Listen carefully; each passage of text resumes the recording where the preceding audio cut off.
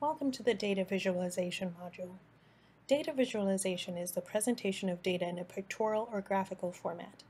It allows decision makers to see analytics presented visually so they can grasp difficult concepts or identify new patterns.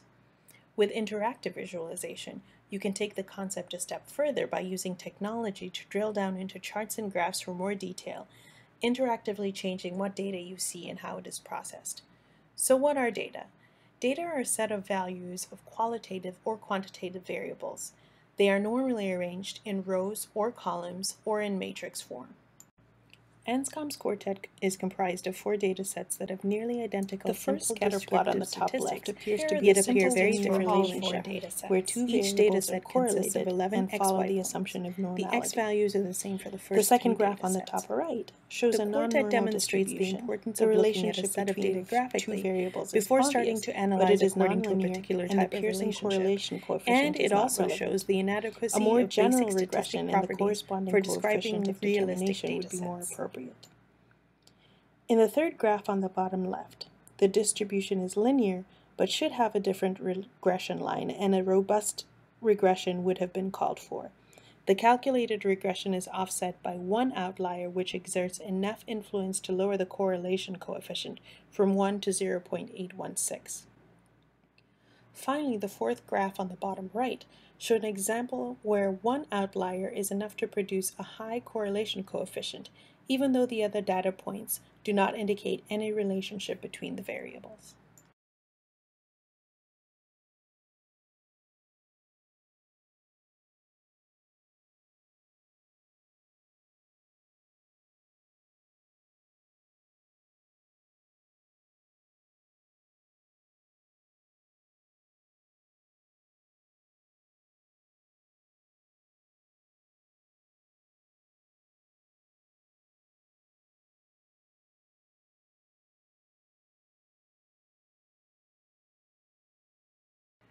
This slide shows some of the reasons why data visualization is important. An ideal visualization will contain only a single image to optimize efficiency, which is the speed at which the observer can extract information. Ultimately, this is about supporting faster, more informed decision-making and identifying patterns that would otherwise go undetected in text-based data. Data visualization goes beyond just the standard charts and graphs in Excel to things like infographics, maps, sparklines, detailed bar, pie charts, and time series charts. The next 3 slides show examples of data visualization.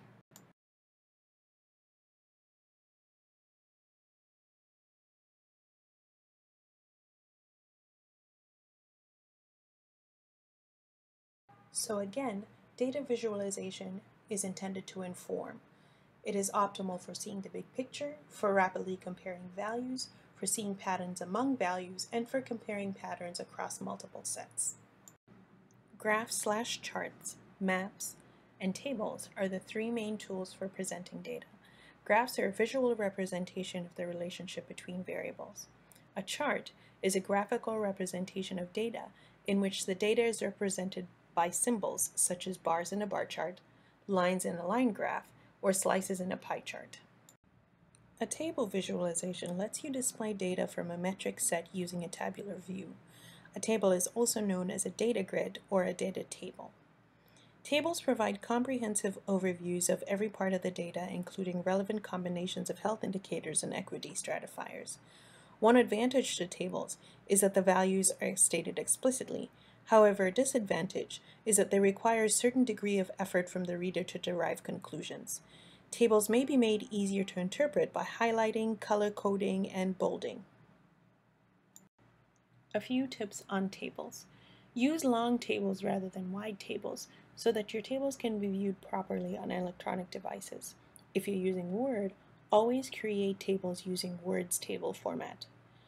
Number tables sequentially per chapter and in the order of their appearance. Also make sure that each table has a caption. Note that you can add captions in plots or charts created using data processing software such as Excel or MATLAB. But when you're adding a figure in your manuscript or report, you need to add a caption with specific fonts and the sizes below or above the figure. There are four measurement scales or types of data: nominal, ordinal, interval, and ratio. These are simply ways to categorize different types of variables.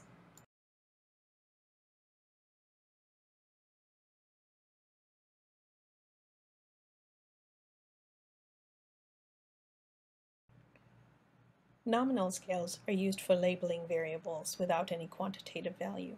Nominal scales can simply be called labels. Examples of a nominal scale include ID numbers, eye color, and zip code.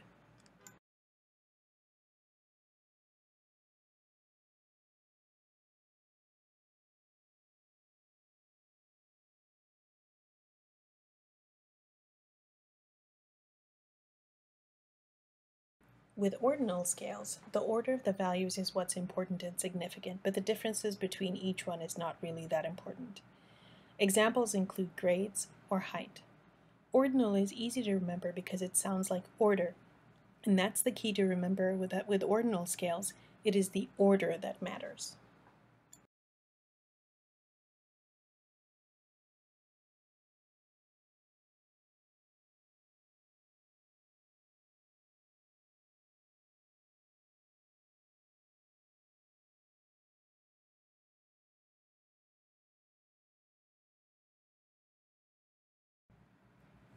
Interval scales are numeric scales in which we know not only the order, but also the exact difference between the values.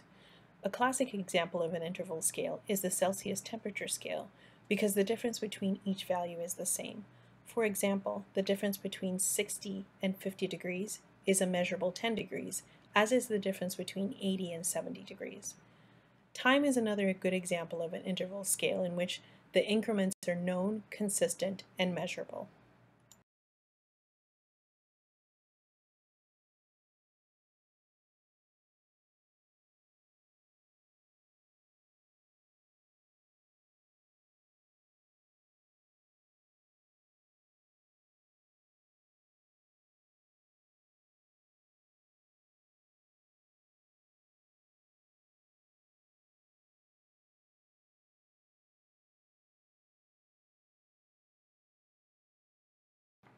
Ratio scales are the ultimate nirvana when it comes to measurement scales because they tell us about the order, they tell us about the exact value between units, and they also have an absolute zero, which allows for a range of both descriptive and inferential statistics to be applied.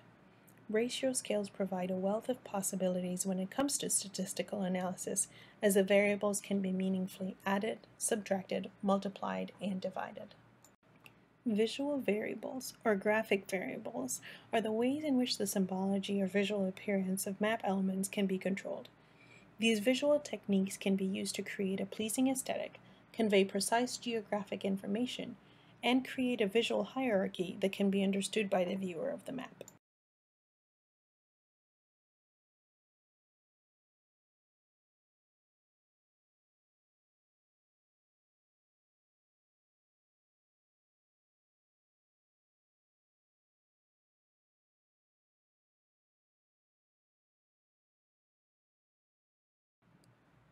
Jacques Bertin, a French cartographer, identified 7 main categories of visual variables: position, size, shape, value, color, orientation, and texture.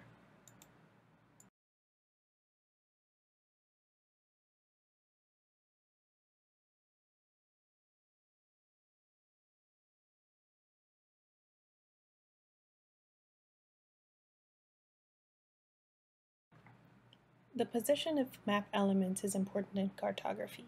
While absolute location on a map cannot be altered, the position of labels and information can affect the viewer's perception of the map. The size of a label or symbol is how much space it occupies on the map. Size differences are relatively easy to recognize, making it a useful variable. The size of symbols can convey information, such as a quantitative amount of something, or can be used to attract a viewer's attention. Shape references a location of a certain attribute. Different shapes generally correspond with different attributes.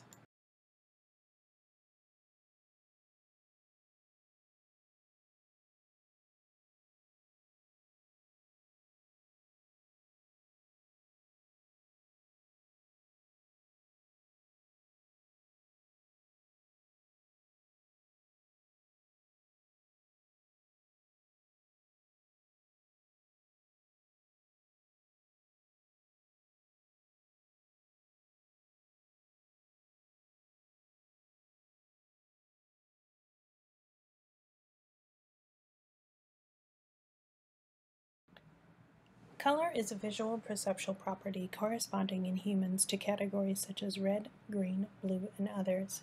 Humans generally perceive three aspects of color: the hue, which is the commonly named colors of the rainbow; saturation, the intensity or brightness of a color; and value, the lightness or darkness of a color. As an aspect of color, value refers to how light or dark an object appears on a map. Value effectively conveys a feeling of more or less of an ordinal measure. This makes it a very useful form of symbology in thematic maps, especially choropath maps. Orientation refers to the direction labels and symbols are facing on a map. Although it is not as often used as many of the other visual variables, it can be useful for communicating information about real-world orientation of features. Common examples include wind direction and the direction in which a spring flows. Texture refers to the aggregate pattern made up of many individual symbols. For example, a dense network of lines represents streets, and these can be collectively used to convey the concept of an urban area. The next two slides show visual variables in geographic information systems such as ArcMap.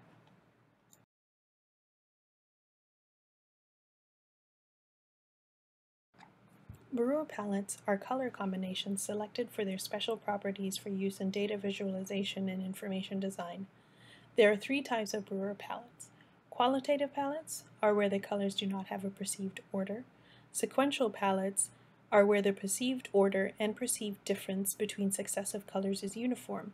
And diverging palettes are those where two back-to-back sequential palettes start with a common color.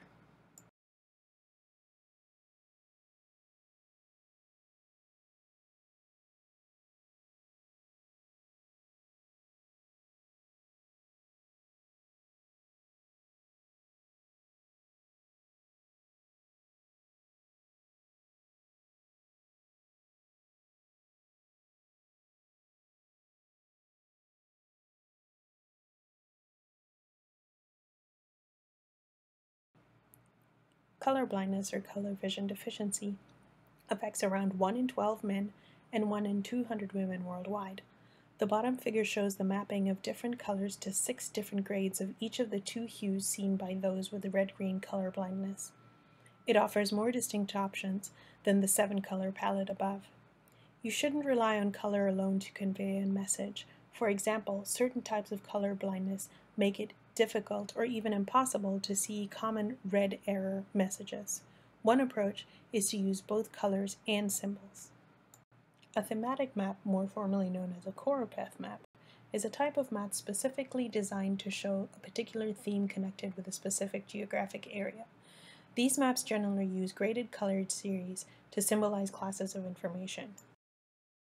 To present nominal/qualitative data, which are unorderable and non-numerical, the color variation should not present a pattern and should be totally random. To present sequential data, like counts by certain characteristics, it is best to use shades of a single color. For diverging data, which oscillate around a certain standardized value, it is best to use 2 diverging colors with a neutral mid-range shade. So why think about this? As an analyst, you should follow as many perception-based design principles as possible when making graphs during exploratory data analysis. Good visualizations can help you make sense of the data and spot patterns, trends, and exceptions with the least effort. You can ensure you'll spot things that would otherwise be hidden or difficult to perceive. This slide gives you a flavor for the different types of maps. A scatter plot is a type of plot or mathematical diagram using Cartesian coordinates to display values for typically 2 variables for a set of data. As shown in the 3rd or 4th plots, if the points are color-coded, i.e. they're given a shape, additional variables can be displayed. A generalized scatter plot matrix offers a range of displays of paired combinations of categorical and quantitative variables. Scatter plot matrices are a great way to roughly determine if there is a linear correlation between multiple variables. A tree map is a space-constrained visualization of hierarchical structures. It is a very effective way of showing attributes of leaf nodes using size and color coding. These maps have a small aspect ratio, ideally close to 1. Tree maps enable users to compare nodes and subtrees even at varying depths in the tree and help them spot patterns and exceptions. Bubble maps are good for comparing proportions over geographic regions without the issues caused by regional area size, such as those seen in choropleth maps. A heat map is a geographic representation of data where the individual values contained in a matrix are represented as colors. The box plot, otherwise known as a box and whisker diagram, is a standardized way of displaying the distribution of data based on the 5-number summary: the minimum, the first quartile, the median, the third quartile, and the maximum. Box plots can be drawn either horizontally or vertically and receive their name from the box in the middle. A radar chart is a graphical method of displaying multivariate data in the form of a two-dimensional chart of 3 or more quantitative variables represented on axes starting at the same point. Each variable is provided with an axis that starts from the center. The relative position and angle of the axes is typically uninformative. Radar charts are useful for seeing which variables are going high or low within the dataset, making them ideal for displaying performance. The world of mapping and presenting datasets through geographical representations is no longer relegated to only GIS analysts and highly trained technologists. There are now free and open source applications that make it possible to create complex and robust data visualizations in the form of maps that display statistics and poll results. This illustration shows a typical workflow that uses tall arrays to analyze a large data set. Data acquisition is the process of getting data. This data acquisition can be from your own sensors or from websites maintained by NOAA, NASA, and from many other sources. The format of the data depends on the source of the data. Data parsing is the process of breaking data into smaller chunks by following a set of rules so that the data can be more easily interpreted, managed, or transmitted by a computer. Spreadsheet programs, for example, parse data to fit into a cell of a certain size. Parsing can be done in natural language, computer language, or data structures. Data mining is the process used by companies to turn raw data into useful information. Filtering data in a spreadsheet means to set conditions so that only certain data are displayed. Filtering is done to make it easier to focus on specific information in a large data set or a table of data. To represent data means to create a basic visual model, such as a map. We refine data to make it better for presentation. This slide shows the best practices for understanding quantitative data. The next 2 slides show the 8 types of quantitative messages that users may attempt to understand or communicate from a set of data and the associated graphs used to help communicate the message.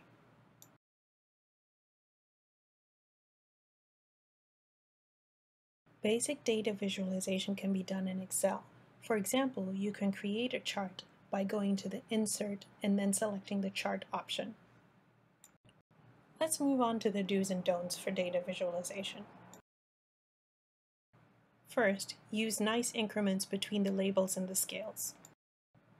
Optimize the distance between labels and the axis by not having too many tick labels. Pick an axis range that fits closely to the data. In doing so, you minimize unused space.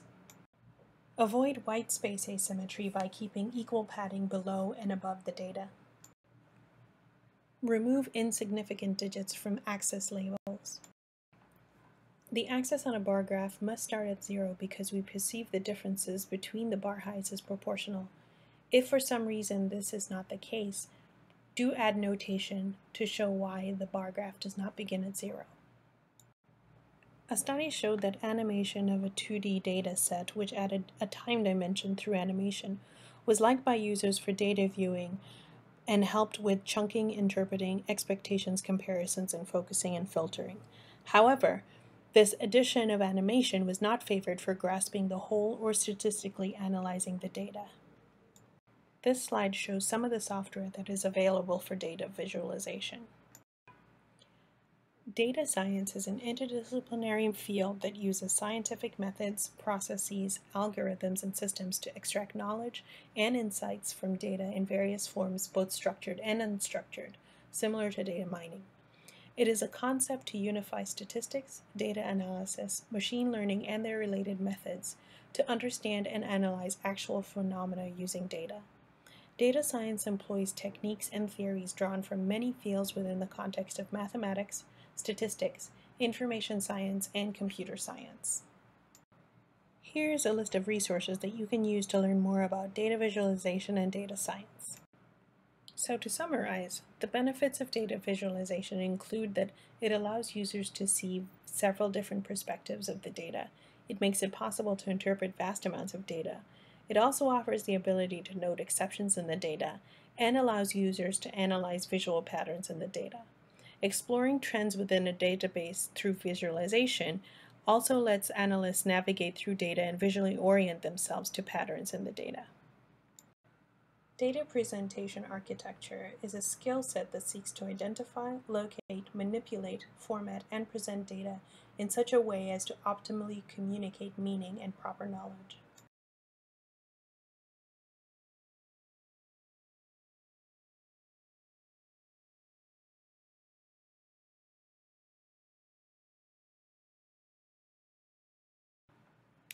DBA has two main objectives: to use the data to provide knowledge in the most efficient manner possible, and to use the data to provide knowledge in the most effective manner possible.